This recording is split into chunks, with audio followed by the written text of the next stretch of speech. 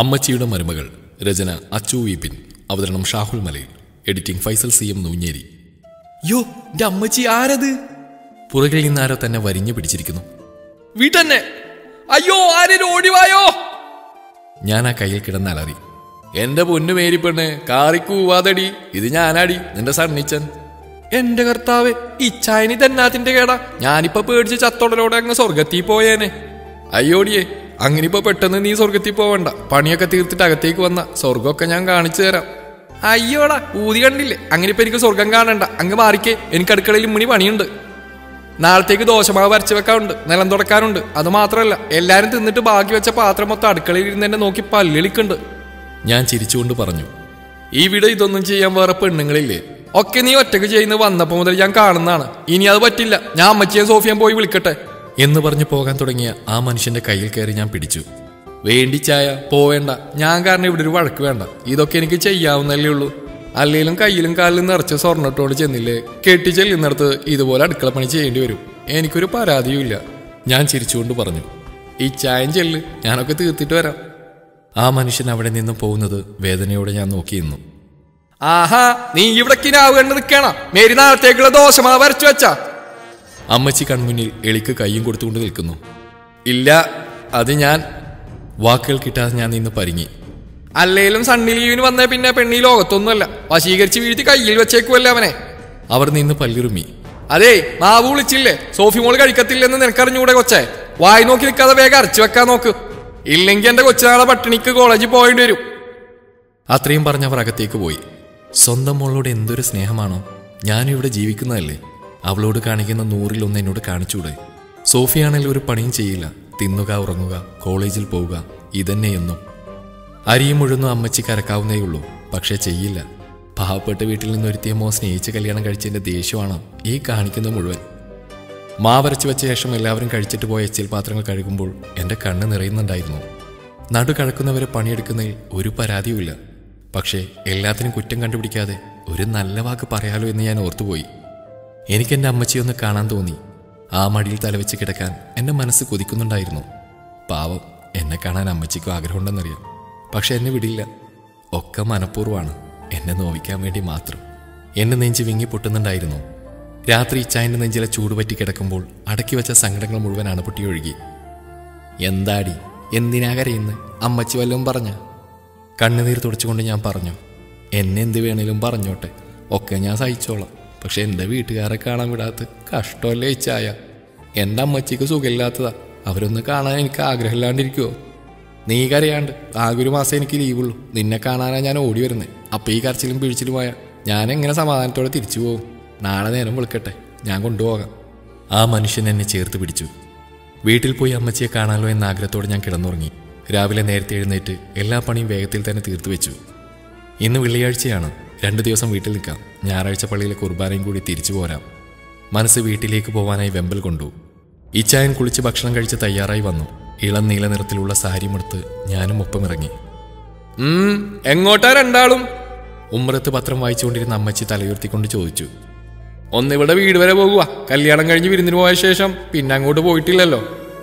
ഇച്ചായൻ മറുപടി പറഞ്ഞു. പിന്നെ പോണം. പോകാൻ പറ്റിയ സ്ഥലമാണല്ലോ.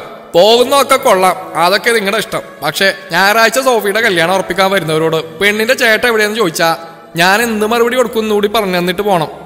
അവര് വിരുന്നിന് അടുത്ത ആഴ്ചയിലെ അമ്മച്ചി വരുന്നത്? ഞാൻ വെപ്രാളപ്പെട്ട് ചോദിച്ചു.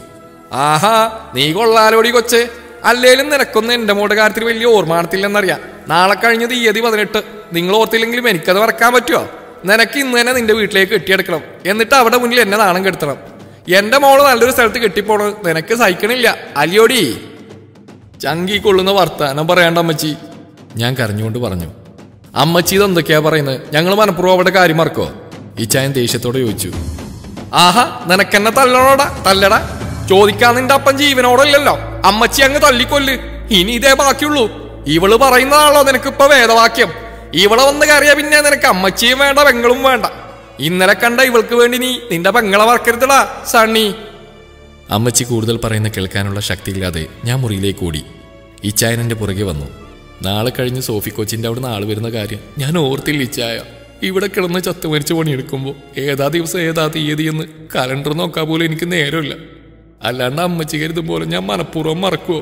അവളെ എനിക്ക് അനിയത്തിയല്ലേ, അവൾക്കൊരു നല്ല ജീവിതം വരുന്നതല്ലേ എനിക്ക് സന്തോഷം. അതില്ലാണ്ടാക്കാൻ ഞാൻ ശ്രമിക്കുവോ ചായ? ഞാൻ ആ മനുഷ്യനെ കെട്ടിപ്പിടിച്ച് കരഞ്ഞു. നീ കരയാതെ മോളെ, അമ്മച്ചിയെ നിനക്കറിഞ്ഞൂടെ. പെട്ടെന്ന് വന്ന ദേഷ്യത്തിൽ എന്തോ വിളിച്ചു പറഞ്ഞെന്ന് കരുതിയാൽ മതി, വിട്ടുകള. എന്നെ സമാധാനിപ്പിക്കാൻ ഇച്ചായ നന്നേ പാടുവിട്ടു. സോഫിയുടെ കല്യാണം ഉറപ്പിച്ചു. വടക്കൻ വീട്ടിൽ മാത്തുക്കുട്ടിയുടെ മോൻ തോമസ് എഞ്ചിനീയറാണ് വരൻ. വലിയ തറവാടികൾ, വേണ്ട സ്വത്തുക്കൾ.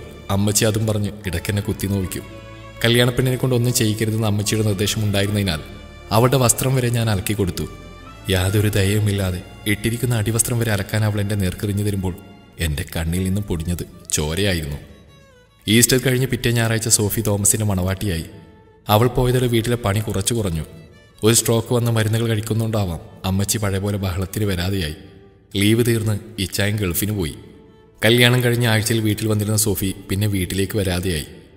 അമ്മച്ചി വിളിക്കുമ്പോൾ ഇന്ന് വരാം നാളെ വരാം എന്ന് പറയുന്നതല്ലാതെ അവൾ വീട്ടിലേക്ക് വന്നതേയില്ല. ഒരു ദിവസം പണി കഴിഞ്ഞ് ഇറയത്തെന്തോ ആലോചിച്ചിരിക്കുന്ന എൻ്റെ അടുത്ത് വന്ന് അമ്മച്ചി പറഞ്ഞു, ഡീ കൊച്ചേ, നിനക്ക് ഡ്രൈവിംഗ് അറിയില്ലേ? ആ കാറെടുത്ത് തന്നെ സോഫിയുടെ വീട് വരെ ഒന്ന് കൊണ്ടുപോ. അവൾക്ക് ഇങ്ങോട്ട് വരാനല്ലേ മടി, എന്നാ പിന്നെ അങ്ങോട്ട് പോയി കണ്ടേക്കാം. അവര് പിറുപിറുത്തു. എന്നെ ഡ്രൈവിംഗ് പഠിപ്പിച്ചപ്പോൾ ഇച്ചായനെ ചീത്ത വിളിച്ച അമ്മച്ചിക്ക് അതുകൊണ്ട് ഇപ്പോഴെങ്കിലും ഒരു ഉപകാരം ഉണ്ടായല്ലോ എന്നോർത്ത് ഞാൻ സ്വയം അങ്ങ് സമാധാനിച്ചു. അമ്മച്ചിയെ മുന്നിലെത്തി വണ്ടി ഓടിക്കുന്നതിനിടയിൽ അവർ മകളെപ്പറ്റി ഓരോന്ന് പറയുന്നുണ്ടായിരുന്നു. അവൾ അവിടെ രാജകുമാരിയെ പോലെയാണ് ജീവിക്കുന്നത്. ഒന്നുമില്ലേലും പേരുകേട്ട കുടുംബക്കാരല്ലേ, ഇഷ്ടം പോലെ വേലക്കാരുണ്ട് അവിടെ. പെണ്ണായി ജനിച്ചാ പോരടി മേരി, യോഗം വേണം യോഗം. അമ്മച്ചി എന്നെ കുത്തിക്കൊണ്ട് പറഞ്ഞു. ഞാനൊന്നും പറയാതെ വണ്ടി ഓടിക്കുന്നതിൽ ശ്രദ്ധിച്ചു. അമ്മച്ചി മനസ്സിൽ കണ്ട കാഴ്ചകളൊന്നും വടക്കൻ വീട്ടിൽ കാണാൻ സാധിച്ചില്ല എന്നതായിരുന്നു സത്യം. ഞങ്ങൾ അവിടെ ചെന്നപ്പോൾ സോഫി നിലം തുടക്കുകയായിരുന്നു. അവിടുത്തെ എല്ലാ പണിയും സോഫി ഒറ്റക്കാണ് ചെയ്യുന്നതെന്ന് അവൾ പറഞ്ഞത് ഞെട്ടലോടെയാണ് അമ്മച്ചി കേട്ടത്. അമ്മച്ചിയെ കാണാൻ കൊതിയുണ്ടെങ്കിലും വീട്ടിൽ വരാത്തത് തോമസ് സമ്മതിക്കാത്തതുകൊണ്ടാണെന്ന് സോഫി പറയുമ്പോൾ അമ്മച്ചിയുടെ കണ്ണുകൾ നിറയുന്നുണ്ടായിരുന്നു. നമ്മൾ ചേട്ടത്തിയോട് ചെയ്ത ദ്രോഹങ്ങൾക്ക് പകരാണ് അമ്മച്ചി ഞാനിവിടെ കിടന്ന് അനുഭവിക്കുന്നത്. അവൾ അമ്മച്ചിയുടെ മുന്നിൽ നിന്നും വിതുമ്പി. എന്നോട് ക്ഷമിക്കേട്ടത്തി, കൃത്യസമയത്ത് തിന്നാൻ ഊണ് മേശയ്ക്ക് മുന്നിൽ വന്നിരിക്കുമ്പോൾ അതിന് പിറകിൽ അധ്വാനം ഞാൻ അറിഞ്ഞിരുന്നില്ല. ഇപ്പോൾ എനിക്കെല്ലാം മനസ്സിലാവുന്നുണ്ട്. അവൾ എൻ്റെ കൈകൾ മുറുകെ പിടിച്ചുകൊണ്ട് പറഞ്ഞു. അവളോട് എനിക്ക് സഹതാപം തോന്നി. ഒരു ചായ പോലും കുടിക്കാതെ അവിടെ നിന്ന് ഇറങ്ങിപ്പോരുമ്പോൾ ഞാൻ കണ്ടത് അങ്ങോട്ട് തലയുയർത്തി അഹങ്കാരത്തോടെ പോയ അമ്മച്ചിയായിരുന്നില്ല. അവരാകെ തകർന്നു പോയിരുന്നു. ഒരു പ്ലാവില പോലും കൈകൊണ്ട് മാറ്റിയിടാത്ത സോഫി ചത്തു മരിച്ചാണ് ആ വീട്ടിലെ പണികൾ ചെയ്യുന്നതെന്ന് കണ്ടപ്പോൾ അവരുടെ മനസ്സ് നല്ലപോലെ നൊന്ത് കാണും. അല്ലെങ്കിലും സ്വന്തം മോള് വേദനിക്കുന്നത് ഏതെങ്കിലും അമ്മമാർ സഹിക്കുമോ? എനിക്കെൻ്റെ സ്വന്തം അമ്മച്ചി ഓർമ്മ വന്നു. ഞാൻ കഷ്ടപ്പെടുന്ന കണ്ട് അവരും എത്രമാത്രം ദണ്ണിച്ചിരിക്കണം. കൊടുത്താൽ കൊല്ലത്തും കിട്ടുമെന്ന് പറയുന്നത് എത്ര ശരിയാണെന്നത് അനുഭവത്തിലൂടെ അമ്മച്ചി അറിഞ്ഞു. 2 ദിവസത്തേക്ക് അമ്മച്ചിയൊന്നും എന്നോട് മിണ്ടിയില്ല. 3-ാം ദിവസം പതിവ് പോലെ അടുക്കളയിൽ പണിയെടുത്തുകൊണ്ടിരിക്കുന്ന എൻ്റെ അടുത്ത് വന്നവർ പറഞ്ഞു, വേഗം പോയി റെഡിയാവൂ വച്ചേ, നമുക്കൊരിടം വരെ പോകാം. എവിടേക്കായിരിക്കുമെന്ന് മനസ്സിലോർത്തുകൊണ്ട് ഞാൻ ചെയ്തുകൊണ്ടിരുന്ന പണി നിർത്തി അവരുടെ കൂടെ പോകാൻ റെഡിയായി. അവരെന്നെ കൊണ്ടുപോയത് വേറെ എങ്ങോട്ടുമല്ല, എൻ്റെ വീട്ടിലേക്ക് തന്നെയായിരുന്നു. മാസങ്ങൾക്ക് ശേഷം ഞാൻ എൻ്റെ വീട് കണ്ടു. എൻ്റെ അമ്മച്ചിയെ കണ്ടതും ഞാൻ ഓടിച്ചെന്നവരെ കെട്ടിപ്പിടിച്ച് കരഞ്ഞു. അകത്തേക്ക് കയറാൻ നേരം ഞാൻ സണ്ണിച്ചെൻ്റെ അമ്മച്ചിയെ വിളിച്ചു. വേണ്ട മേരി, ഞാൻ വരുന്നില്ല, നിങ്ങൾ സംസാരിച്ചിരിക്കും. പിന്നെ അടുത്തെങ്ങനെ അങ്ങോട്ട് വരണ്ട, മതിയാണോ വരെ നീ ഇവിടെ നിന്ന, നിനക്കിഷ്ടമുള്ളപ്പോൾ നീ അങ്ങോട്ട് വന്നാൽ മതി. കൂടുതലൊന്നും പറയാതെ അവരവിടെ നിന്ന് ഇറങ്ങിപ്പോയി. എൻ്റെ അമ്മച്ചിയുടെ കൂടെ അന്ന് രാത്രി കെട്ടിപ്പിടിച്ച് ഞാൻ കിടന്നുവെങ്കിലും എൻ്റെ മനസ്സ് മുഴുവൻ ഇച്ചായൻ്റെ അമ്മച്ചിയായിരുന്നു. ഒരു ദിവസം വീട്ടിൽ നിന്നിട്ട് പിന്നെ വരാം എന്ന അമ്മച്ചിയോട് പറഞ്ഞുകൊണ്ട് ഞാൻ തിരികെ ഇച്ചായൻ്റെ വീട്ടിലേക്ക് പോന്നു. വീട്ടിൽ ചെന്നപ്പോൾ ഉമ്മറത്ത് തന്നെ എന്തോ ആലോചിച്ച് അമ്മച്ചി ഇരിക്കുന്നുണ്ടായിരുന്നു. എന്തേ എത്ര പെട്ടെന്ന് പോരാൻ? അവർ ആകാംക്ഷയോടെ ചോദിച്ചു. അത് പിന്നെ എനിക്ക് പോരണമെന്ന് തോന്നി. അമ്മച്ചി ഇവിടെ തനിച്ചല്ലേ, അപ്പോൾ മനസ്സമാധാനത്തോടെ ഞാൻ അവിടെ എങ്ങനെയാ അമ്മച്ചി നിൽക്കുക? മനസ്സമാധാനക്കേട് തോന്നാ ഞാൻ നിന്റെ സ്വന്തം അമ്മച്ചിയൊന്നുമല്ലല്ലോ കൊച്ചേ. അവിടെയാണ് അമ്മച്ചിക്ക് തെറ്റിയത്. ഞാൻ അമ്മച്ചിക്ക് സ്വന്തം മോളെ പോലെ ആയിരുന്നില്ലെങ്കിലും എനിക്ക് പക്ഷെ അങ്ങനെ ആയിരുന്നില്ല. അമ്മച്ചിയെ ഞാൻ എൻ്റെ സ്വന്തം അമ്മച്ചിയെ പോലെയാണ് കണ്ടതും സ്നേഹിച്ചു. അതുകൊണ്ടാണ് അമ്മച്ചി എന്നെ എന്തൊക്കെ പറഞ്ഞിട്ടും ഞാൻ തിരിച്ചൊരക്ഷരം പറയാണ്ടിരുന്നത്. കല്യാണം കഴിഞ്ഞാൽ പെണ്ണുങ്ങൾക്ക് കെട്ടിക്കയറി ചെല്ലുന്ന വീടാണ് സ്വർഗം. അമ്മായിയമ്മമാരും മരുക്കളെ സ്വന്തം മക്കളെ പോലെ സ്നേഹിച്ച നരകം പോലെ തോന്നുന്ന മിക്ക വീടുകളും സ്വർഗതുല്യാവും. അമ്മച്ചിക്ക് എന്നോട് ഇപ്പം സ്നേഹമുണ്ടോയെന്ന് എനിക്കറിഞ്ഞൂടാ, പക്ഷെ എനിക്കൊന്നറിയാം. ഇപ്പോൾ വയ്യാതിരിക്കുന്ന അമ്മച്ചീനെ വിട്ട് എൻ്റെ വീട്ടിൽ പോയി സൂചിച്ചു നിൽക്കാൻ മാത്രം മനസ്സാക്ഷി ഇല്ലാത്തവളല്ല അമ്മച്ചി ഈ മേരി. നിറകണ്ണുകളോടെ ഞാൻ പറഞ്ഞു. അവർ എണീറ്റ് വന്നെൻ്റെ തോളിൽ കൈകൊണ്ടെന്ന് അമർത്തി. മോളെ എന്ന് വിളിച്ച ശേഷം അവരെൻ്റെ മുഖത്തേക്ക് ദയനീയമായി നോക്കി. അവർക്ക് എന്തൊക്കെയോ എന്നോട് പറയണമെന്നുണ്ടായിരുന്നു, പക്ഷേ വാക്കുകൾക്കായി അവർ പരതി. അല്പനേരത്തെ മൗനത്തിന് ശേഷം അവർ അകത്തേക്ക് കയറിപ്പോയി. അവരുടെ കണ്ണുകൾ നിറഞ്ഞിട്ടുണ്ടായിരുന്നു. അമ്മച്ചി എന്നോടൊന്നും പറഞ്ഞില്ലെങ്കിലും ആ മനസ്സ് ഞാൻ വായിച്ചു. അതെ, അവരെന്നെ മരുമകൾ അല്ല മകളായി തന്നെ അംഗീകരിച്ചിരിക്കുന്നു. അവരെന്നെ സ്നേഹിക്കാൻ തുടങ്ങിയിരിക്കുന്നു. വീട്ടിലേക്ക് കയറി വരുന്ന മരുമക്കളെ സ്നേഹിക്കാൻ അമ്മായിമ്മമാർ പഠിച്ചാൽ, കയറി ചെല്ലുന്ന വീട്ടിലെ ഭർത്താവിൻ്റെ അമ്മയെ സ്വന്തം അമ്മയെപ്പോലെ സ്നേഹിക്കാൻ പഠിച്ചാൽ ഏത് വീടും സ്വർഗമാവും.